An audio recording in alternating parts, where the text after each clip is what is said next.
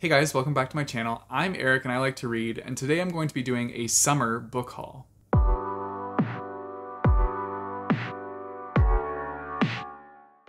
So recently we've been able to go back to the bookstores because we have come out of lockdown, which is amazing. And so I'm so excited to share some of the books that we got. I mean, some of them we shopped online as well because we found deals for them, but we also got some of these from the bookstores. So that's the big chain bookstore and also some used bookstores. So I'm just excited to show you guys all the books that I got.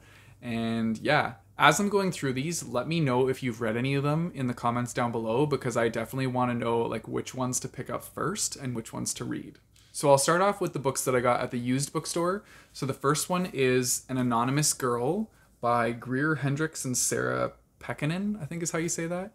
And I honestly have no idea what this book is about, but I know it's a thriller and I've seen other people talk about it on their channels and I was like, oh cool, I really want to read this. The funny thing is, I bought this book because I saw Greer Hendricks, and in my mind, I was thinking Grady Hendrix.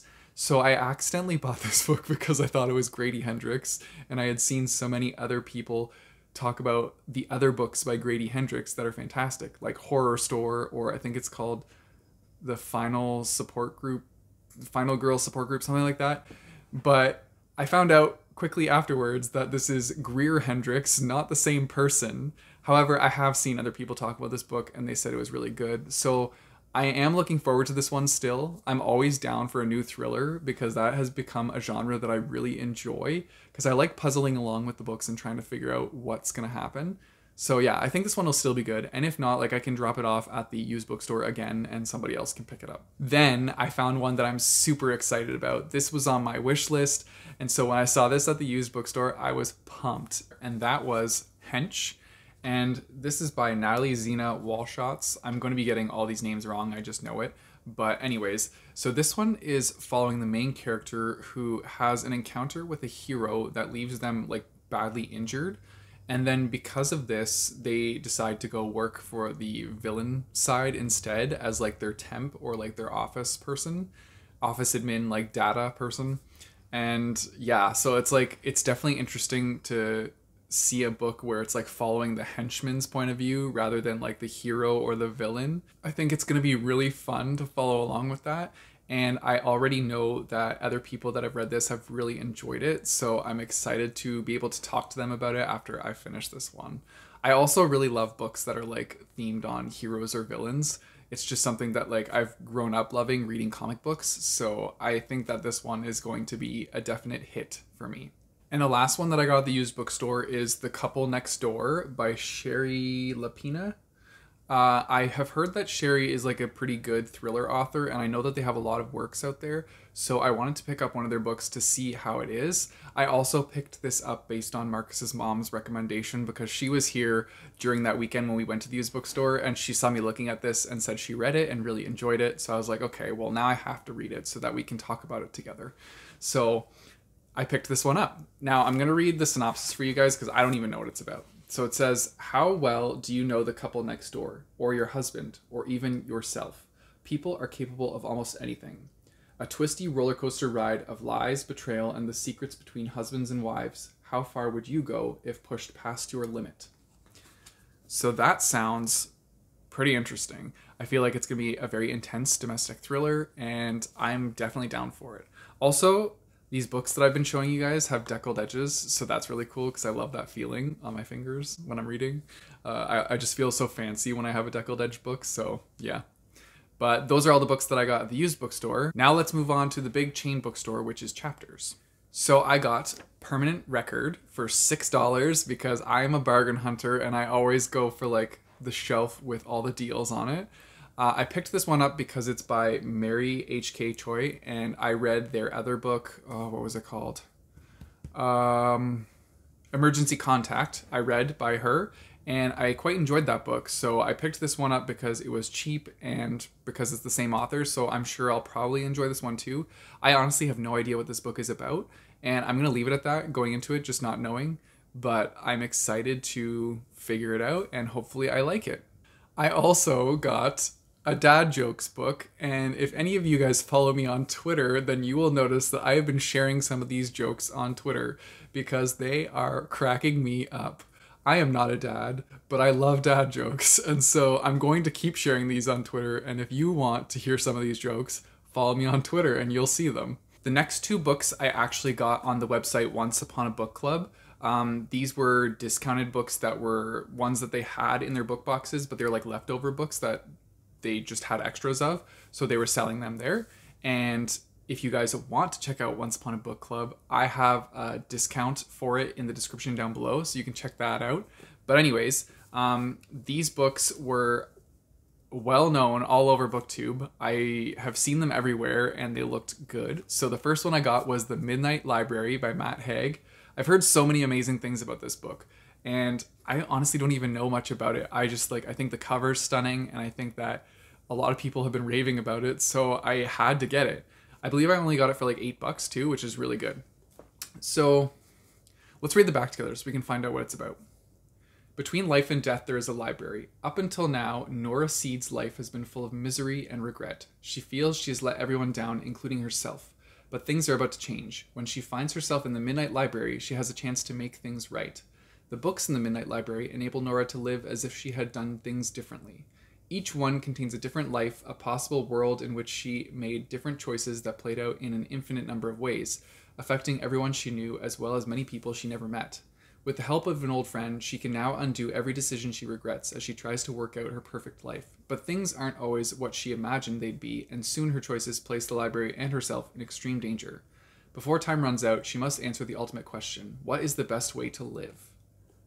Wow. Okay, that sounds amazing. I love books that deal with like different timelines or like alternate realities or things that like could have been. So yeah, like one of my favorite movies is The Butterfly Effect, and it kind of like deals with the same sort of thing. And so like I think this book's gonna be phenomenal. I really want to read this now. That sounds so good. So yeah, this is definitely one that I'm excited to haul and get to eventually, probably soon. And then the other book that I bought from the Once Upon a Book Club website is Happily Ever Afters by Elise Bryant. This book is about a main character who writes romance, and they got accepted into their school for a writing program. So when they start that writing program, they realize that like the words just aren't coming anymore, and they are losing inspiration and they don't know what to write.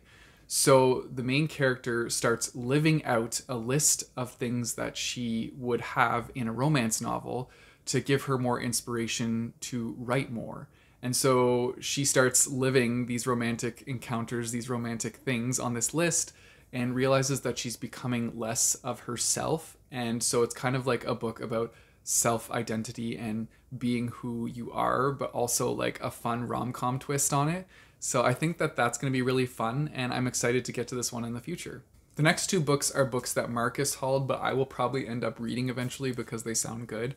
And one of them is A Good Girl's Guide to Murder. I've seen lots of people talk about this on BookTube and say that it's like a really fun thriller, so I'm looking forward to checking this one out. So I'm going to read the synopsis because I'm also intrigued and I want to know more about this book. It says, everyone in Fairview knows the story. Pretty and popular high school senior Andy Bell was murdered by her boyfriend Sal Singh, who then killed himself. It was all anyone could talk about, and 5 years later, Pip sees how the tragedy still haunts her town. But she can't shake the feeling that there was more to the story. She knew Sal when she was a child, and he was always so kind to her. How could he possibly have been the killer?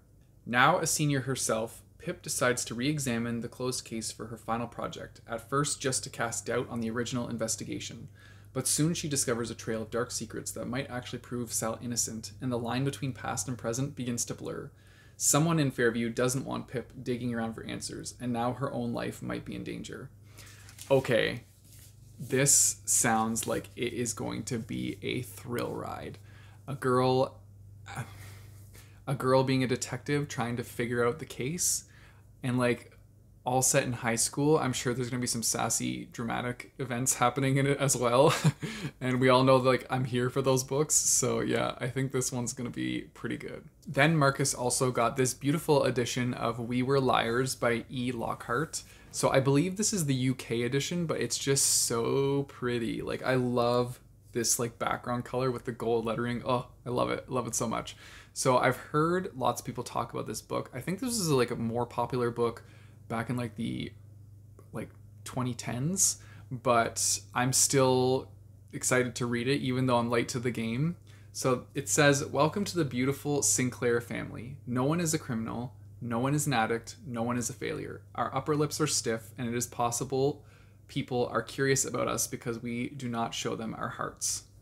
So seems like a very closed off family, and something's gonna happen. That didn't really give me any information, but I'm okay with that because that means going into it like I'll know less and be surprised by more. So yeah, we have this one now. And then the next three books are books that I have had on my wish list for a while, and so I'm really excited that I finally have them and can put them on the shelves.